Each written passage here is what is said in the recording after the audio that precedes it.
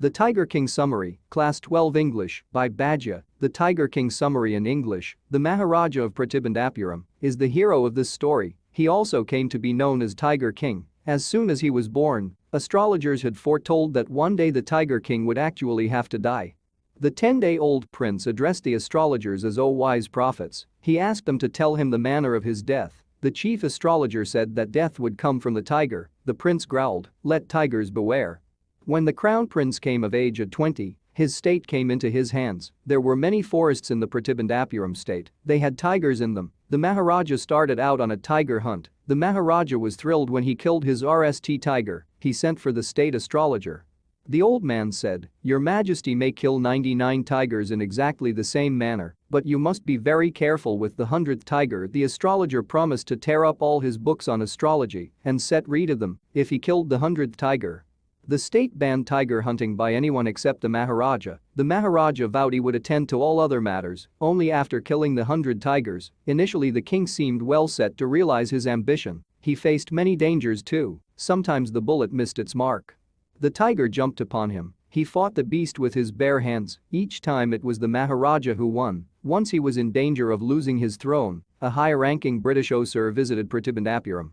He was very fond of hunting tigers and fonder of being photographed with the tigers he had shot. He wished to hunt tigers in Pratibandhapuram. The Maharaja was RM in his resolve. He refused permission since he had prevented a British officer from following his desire. The Maharaja stood in danger of losing his kingdom itself. The Maharaja and the Dewan held deliberations over this issue. About 50 expensive diamond rings of different designs were sent to the British officer's good lady. The king and the minister expected her to choose 1 or 2 rings and send the rest back, but she kept all of them and sent a letter of thanks. The Maharaja was happy that though he had lost 3 lakh of rupees, he had managed to retain his kingdom.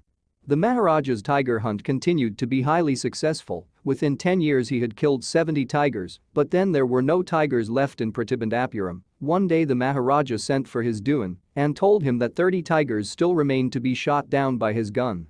He told the Dewan that he had decided to get married. The Dewan found the right girl from a state with a large number of tigers. Each time Maharaja Unjung Bahadur visited his father-in-law, he killed 6 tigers. In this way 99 tiger skins adorned the walls of the reception hall in the Pratibandhapuram palace. There remained just 1 tiger to be killed to reach the gur of 100, but the tiger farms had now run dry even in his father-in-law's kingdom.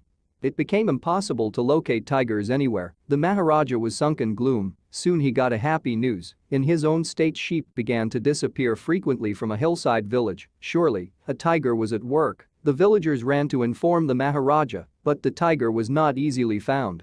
The Maharaja refused to leave the forest until the tiger was found. Maharaja's anger and obstinacy rose higher. Many officers lost their jobs. One day the Tiger King was very angry. He called the Dewan and ordered him to double the land tax forthwith.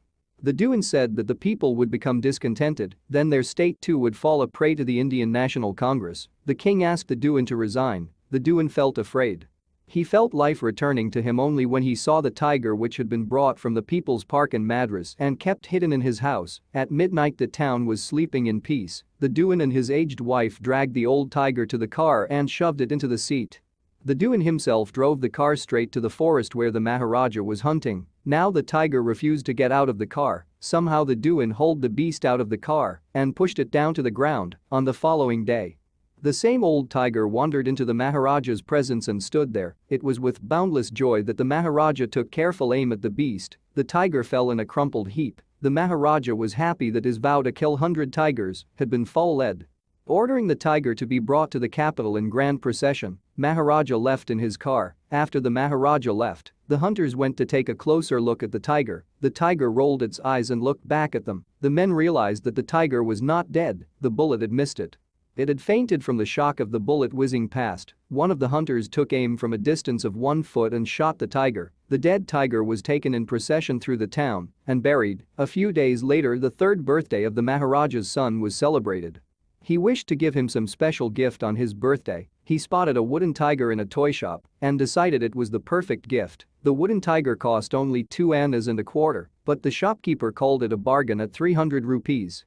He praised it as an extremely rare example of craftsmanship. Actually, it had been carved by an unskilled carpenter, its surface was rough, tiny slivers of wood stood up like quills all over it. When the Maharaja was playing with his son, one of those slivers pierced the Maharaja's right hand. He pulled it out with his left hand and continued to play with the prince. The next day, infection aired in the Maharaja's right hand. In 4 days, it developed into a sore-emitting pus. It spread all over his arm. 3 famous surgeons were brought in from Madras after holding a consultation. They decided to operate. The operation was successful, but the Maharaja died. In this manner, the 100th tiger took its now revenge upon the Tiger King. Don't leave without giving a like to this video. And please subscribe to my channel to support my work. As always, thanks for watching. Bye bye.